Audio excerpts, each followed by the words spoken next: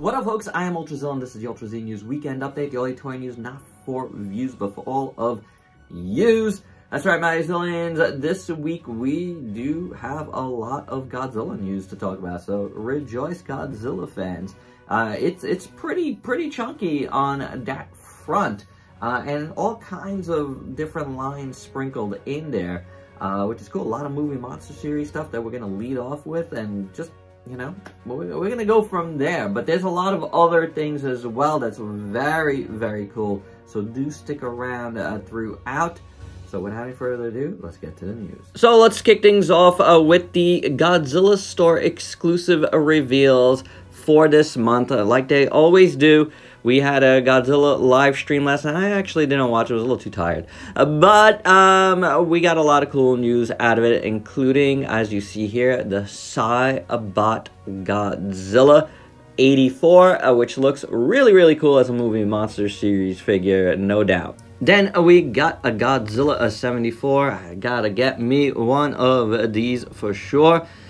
Still didn't get their last one. What was it, 75? Need that. Then we got Flying Mecha Godzilla, which is very, very unique. Yeah, that's gotta be one that I add to my Mecha Godzilla collection. And then one that I'm not gonna get, but I could see why folks would want it. Video game color version bag-in. So a good amount was shown, but also during the live stream that didn't go up is Super Godzilla. So do stay tuned for that. Earlier this week, though, we got a movie monster series Burning Godzilla special edition. I think it's called Blazing, with LED lights to light up your Burning Godzilla from within. It is a P Bandai exclusive, though, so, you know, do look into how you would want to get this. Might be up at BBTS, so do stay tuned for that. Moving away from the movie monster series, but sticking with Bandai. Also, during the stream last night, we got a gold Godzilla -1 from the Godzilla action figure series. The regular version should be dropping in October in the US, so do stay tuned for that. But this one is a Godzilla Store exclusive. Also, earlier this week, a brand new Bandai vinyl series was introduced. This one is called G-Saurus. And they are huge figures, starting with Godzilla -1. It is a P Bandai exclusive in Japan, so do stay tuned. Also, another place to look for P Bandai exclusives is Hobby Genki. They're also in Japan, but they do get them, so check them out. I use them a lot. After seeing it this summer at SDCC, Mecha Gigantron from SH Figure Arts has officially been announced from the Ultraman Rising movie. It comes out in March. And pre-orders open September 27th, so do stay tuned for order info. Check out my Facebook page. I will be posting up the applicable pre-orders. And yeah, I'm looking forward to seeing how much this guy costs. This girl costs. And it looks so awesome. It also comes with the Ultra Slash effect for Ultraman, and that's pretty awesome. Also from SHF, King is coming from the Tekken line, so I will be curious about that. And also from Tekken, Nina Williams is going up for pre-order. This figure looks really, really nice, honestly. And then all the official picks dropped for the SHF Beetlejuice. This is also up for pre-order anywhere you buy figures. Do check out one of my links down below to pre-order yours, because it absolutely looks like the coolest and best of all of the Beetlejuice figures that I have personally seen. That's my opinion. I do like figure arts, but at the same time, I really do think it looks pretty fantastic as a fan of the old movie. I almost forgot about this, but in Bandai's HG line, we are getting a Godzilla X Kong wave with all of your favorite characters from the movie.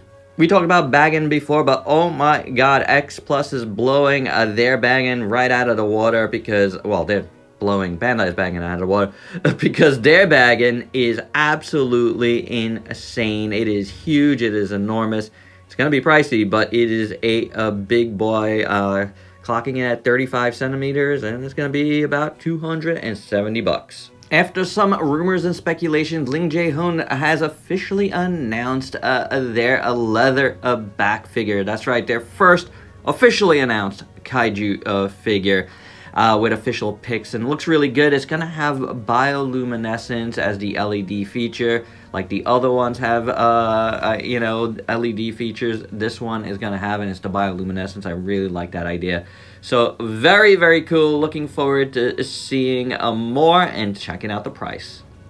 In Transformers news, there's a nice Decepticon 3-pack with Starscream and Blitzwing and Astro Train if you are missing any of these guys. Well, we talked about this last week. Here are the nice official pics of the Takara Atomi Leololus Prime, which is the Monster Hunter X Transformers crossover.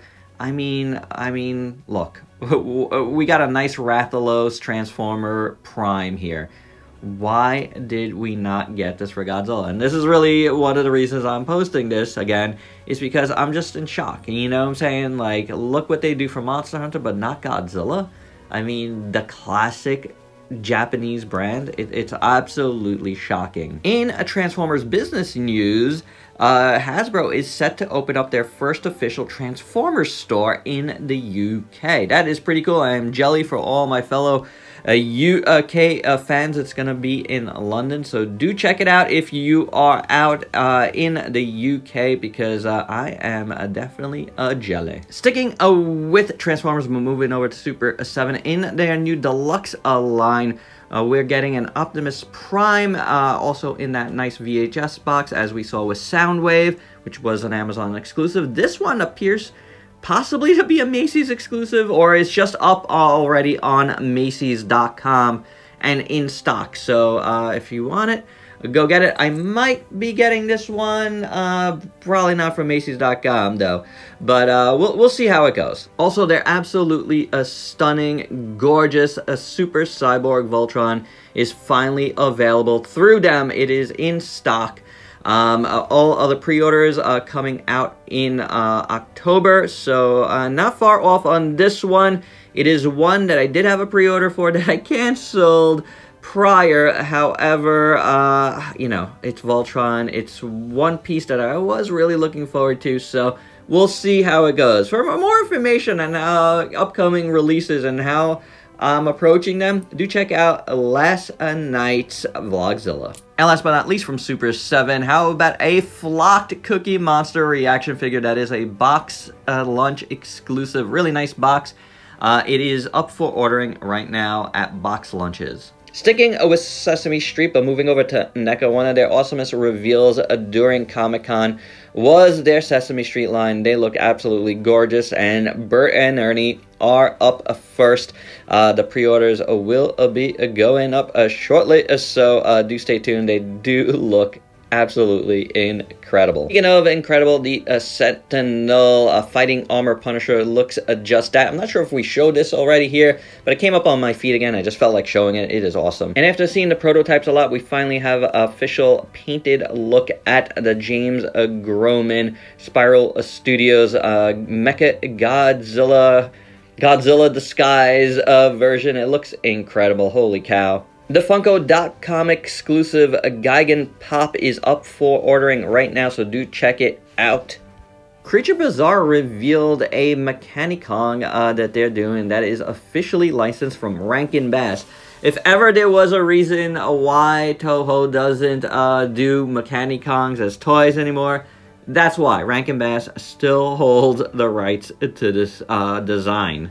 McFarlane this week revealed a big Shrek figure as well as Dragon, and yeah, these are cool. I don't know, like especially Dragon. That's a really, really neat one. In the Pop-Up Parade large size from Attack on Titan, we are getting an Annie Lionheart Titan, which looks really, really nice. But interesting that they're going with the large size series than the regular size series for this. And Omega House showed off the prototype for their Artworks Monsters Yu-Gi-Oh! Blue Eyes Chaos Max Dragon. Whoa, that looks incredible. A celebration of the 25th anniversary of both Four Horsemen Studios and BBTS. They are doing a BBTS exclusive, Stavros the Unwavering. A really, really cool looking dragon warrior figure. In Mondo News, there is a animated series, a Spider-Man in their 1/6 scale coming out. I don't know, it looks a little stiff to me. But there is also a big vinyl Turtles Mirage Colors set coming to NYCC as an exclusive. You'll be able to get it online as well as at the show itself. And we're gonna close things off back with the movie monster series and a huge, awesome surprise. The usual yearly movie monster series voting for Godzilla store exclusives is open to US fans and collectors because, hey, they opened up a Godzilla store US, didn't they? So very, very cool here. Here is the full list, with the choices being 1974 King Caesar Flocked Edition, 1996 Desigadora, 1999 Orga, 1999 Space Godzilla Flying Form, 1998 Eternal Mothra Leo, 1966 Giant Condor, 1957 Mogera, 1991 Dorat, 1956 Rodan, and 1975 Mechagodzilla 2 Head Controller version. Oh my gosh, there is so many good ones here. I have no idea who I'm going to vote for. You guys let us know who you're gonna vote for down below. And if you're new to the channel, why don't you go and sub yourself for daily content and let me help you diversify your collection. Till next time, peace out, peeps.